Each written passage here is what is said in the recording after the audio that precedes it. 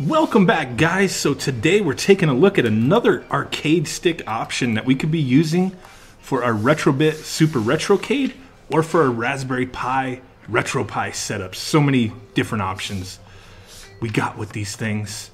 But here this one is. This one comes complete, ready to go. All your buttons, USB cables, sticks, everything assembled.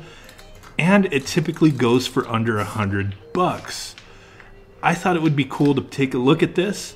It is quite a bit cheaper than the Game Room Solutions option, but you know, you get what you pay for typically, and I wanted to see if this is a viable option, you know, especially for those of us who just casually want to play some arcade games. Right now I do have this plugged into the Raspberry Pi 3, but you can also use this for the Super Retro-Cade, and I will be showing you exactly how to get this set up to use on the Retro-Cade. It's pretty simple, but it does take a little work. I've gone through and done a bunch of diagrams this time, you know, not hand-drawn on paper, but actual diagrams I put together to show you how to pin this out for your Super Retro-Cade. But I just wanted to kind of test and see, do these buttons, do these stock sticks feel good? Are they worthy of us using this to play our, you know, arcade games on these different setups? And so far my impression is that yes, this is a cheaper option than Game Room Solutions, but at the same time it does feel really good. The buttons are very responsive. The stick is a little loose compared to what I'm normally used to, but I'm still able to use it without any kind of, you know, weird inputs or, you know, misfires or anything like that. It just feels a little bit looser to me than a normal stick like a Sanwa or a more higher end stick, you know, a Sanwa Saimitsu or even a Suzo Hap stick. So these, yes, they feel a bit cheaper. The buttons feel pretty good. They're a cross between that clicky feel and that silent feel of a Sanwa button. You can't really knock them. This thing is fully upgradable. The one thing I do want to say is if you do get a stick like this, and I will be putting a link in the description if you want to grab this. If you want to get this and you have the intentions of fully upgrading everything, you're going to be in it too much money to where you should just get a higher quality stick such as the Game Room Solutions 2-player arcade control panel. That's my main thing. If you're looking at this to upgrade it, do not buy it. Unless you just have a bunch of parts lying around. That's a different story. If you don't have to invest any extra money, then okay. But if you're looking at investing, putting Sanwa sticks, Sanwa buttons, all that kind of stuff, I say no, don't do it. Just get the kit from Game Room Solutions and get yourself some nice buttons and everything. But, you know, just messing with this, the stick does feel okay, a little loose. These little dust covers do need to go. They're kind of weird looking. They got some Chinese writing and branding on them.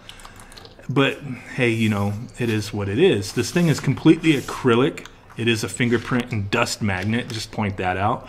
There are some suction cups underneath. And at first I thought that kind of seemed cheap and ugly looking. But it actually works out pretty well. I'm using this little IKEA table that I do a lot of my recording on. A lot of close-ups and whatnot, and it actually sticks and stays on this table very well. And it's not a glossy table, it is a matte finish table. This does not use these type of encoders, but you can easily swap them out if you have, you know, any of these encoders, and I will be showing a diagram right now on how we can utilize this. But first, let me show you some up-close pictures of the inside of this stick. So here is the stick with the top removed. All our wiring and, you know, buttons and everything. You know, not the neatest job possible, but it gets the job done. You can, you know, maybe do a little more cable management there, but everything works and is secured nicely. So next up, let's take a closer look at the arcade stick. So the actual stick here, it seems more of a kind of like a Hap style. I don't know these micro switches, but they seem to be pretty clicky and nice. This is the USB encoder that they use, and I have diagrammed this out. So let's go ahead and take a look at the diagrams now. Okay, so in order to use this arcade stick in particular with our Super Retro-Cade, you'd have to do a little bit of rewiring. Pretty simple stuff. You do not need to unplug anything from the actual micro switch on the buttons. You just need to pull the connections from the board. So we're looking at either zero delay or the Joy USB that is included with this fight stick.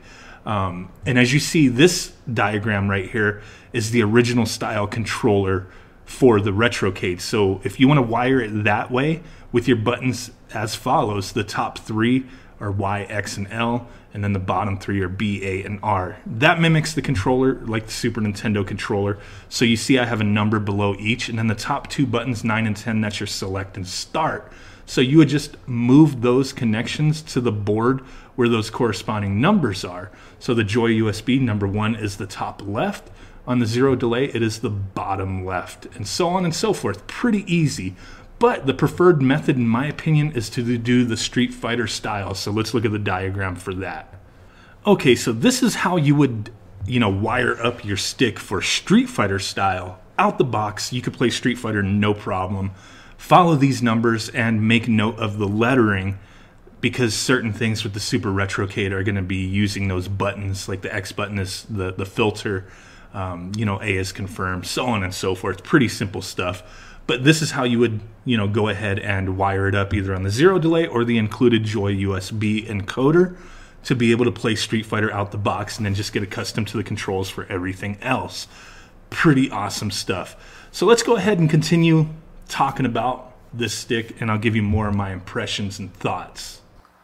Okay, guys, and here is one thing I forgot to mention. Those top, ports on the zero delay, those are for your up, down, left, and right for your arcade stick, and it's clearly marked, so you can easily rewire this to zero delays if you so choose. You could always change this out for LED buttons, all that kind of things. But like I said, to me, it's not really worth investing money in. For me, the way I'm looking at this stick is for under $100. This has been priced anywhere between 80 to 100 bucks. Kind of fluctuates. You can get this on banggood.com. Link will be in the description. There's a few other places I've seen it, but it seems like Banggood has the best deal for it right now. When I got it, it was closer to 80 bucks. I did have to wait a little while. It did get stuck in some kind of customs or something. I'm not 100%, but it got stuck for a few weeks, and I was getting kind of antsy. I was like, I want this now. I want to peep this out. But like I said, these buttons, the stick, everything feels pretty good. For under $100, you're getting a 2-player arcade stick that you can use multi-purpose on your Super Retro-Cade or your Raspberry Pi using, RetroPie or Recall Box or whatever. You could also use this on your PC. It is USB, so that is definitely a good thing. It does come with some kind of software disk. I have no clue if it's drivers or something, but there is no way in hell that I am putting that disc in my PC. It looks wonky as heck. It looks like some kid made it and is trying to sell his, mixtape on the side street or something. So I have no clue what's on that disc, and I'm not going to bother trying to find out. But, paying $80 to $100 for this, am I happy with that? I think so. There are better options, more expensive options, but just to have something quick and easy that you don't have to mess with, but you can customize and fix and repair if need be in the future, this is a definite awesome option. The thing is yeah, it does have a cheaper feel to it than Game Room Solutions, but you're paying half of the price for a full setup. The plexiglass feels good, but like I said, it's scratch prone and fingerprint prone, so you really have to be careful with that. It seems like over time, even wiping it off, it's going to get little micro scratches in it. So just get used to that unless you decal it up. I mean, you could easily remove all the buttons, slap a bunch of sticker art on here, decals, vinyl, whatever you want, and then, put everything back in. I think it would look pretty slick. My first impression looking at this, the bottom pieces seem a little cheap looking. The acrylic looks nice. But the suction cups and the weird finish of the plastic on the bottom, it does have a little cheap look to it, just being honest with you. But customizable, like I said, throw stickers on everything that you don't like the way it looks. But for me, having it looking the way it does right now is fine by me, other than the little dust guards. The dust guards look stupid, just being honest. I'm gonna get rid of those. I have extra dust guards, so no big deal. So I do give this, you know, a thumbs up. I can't say 2 thumbs up necessarily because I do prefer my Game Room Solution Stick, but this is something my kids could beat up on, or, you know, maybe I'll use for future projects. Definitely enjoying that I can use this on RetroPie or the Super Retro-Cade, but, you know, with any build that we're doing for the Super Retro-Cade, you are going to have to manipulate some things and rewire it, so there is a little bit of work involved. Just keep that in mind if you're getting this for the Retro-Cade. So I appreciate you guys stopping in. Smash that like button if you could. Subscribe if you have not done so already. And hey, if you have any questions, throw them down there in the comment section. I'd be happy to help. Catch you guys next time. Peace out. Boom. Bye-bye.